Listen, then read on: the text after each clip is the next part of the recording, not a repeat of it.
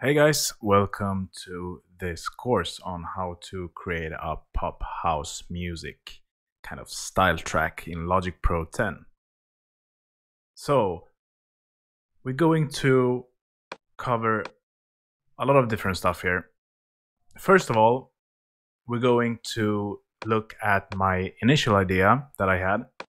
I'm going to show you how I got this idea and how to get this a cappella of this very well-known track, as well as showing how to prepare for arrangement, how to organize your project, since this project is not organized at all, as you can see. Then we're gonna arrange the track.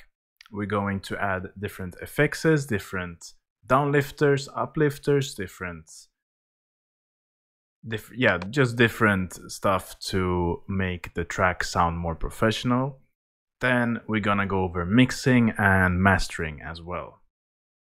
So first I'm going to take this idea and play track by track what I came up with here.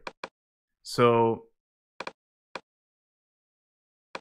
I'm going to show how I got to these chord progressions here, because this is what the idea started with. It was these chords here.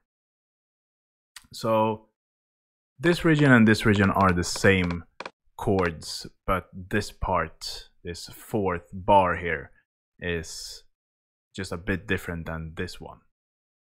So what I'm gonna do here, I'm gonna play these chords and I'm going to show you where I got this idea for these chords from. So let's play it.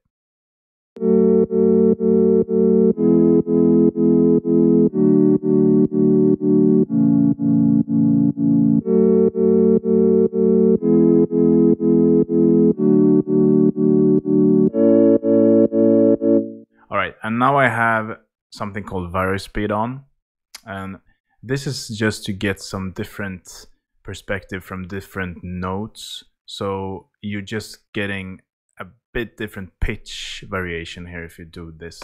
I'm going to actually take this off at 0 like that, and I'm going to customize like that, apply defaults, okay.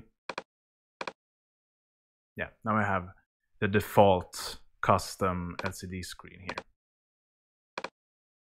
And if you're a bit lost with Logic, since this is not going to be a beginner's course in that way, I have a full beginner's course on Logic Pro 10 here, and yeah, you can see that course. I'm going through everything from a beginner's point of view. All right, so yeah, these are the chords. Let's play them again, and I'm going to take off the sidechain compression here.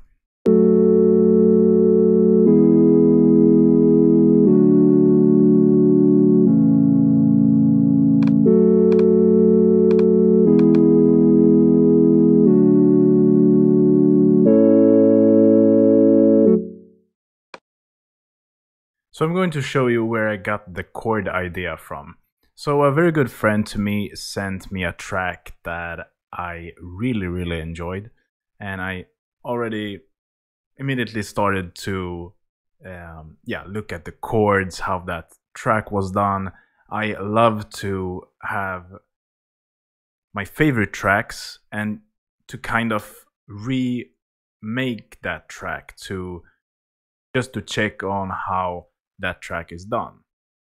So that was a Cyril Hahn remix. I think it was spelled like that. Say My Name. And listen very closely now to the chord progressions here in this track. You will really hear it.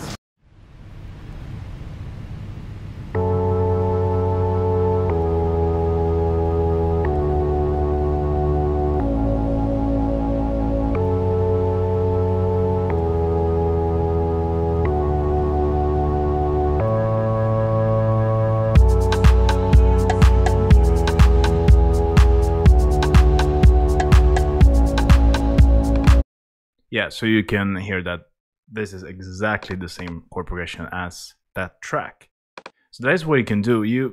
There are so many chord progressions out there, and they're just a limited kind of chord progressions that you can use. So there's totally fine to copy a chord progression. I mean, there are so many tracks out there that has the same chord progressions as other tracks. So you're not copying anything by taking the same chord progression. That is made all the time nowadays.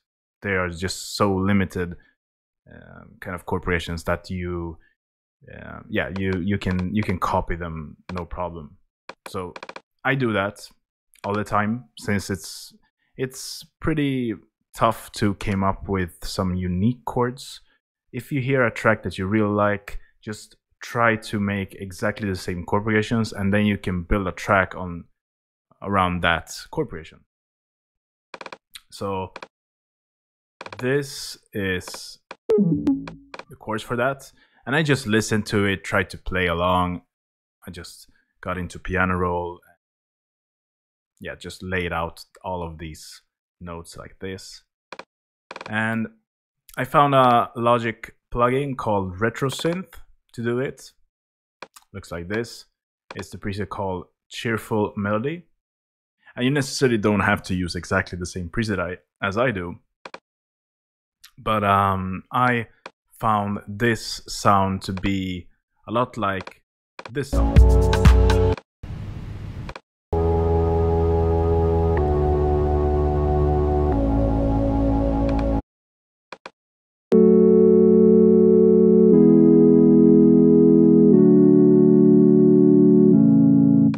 I even think that they have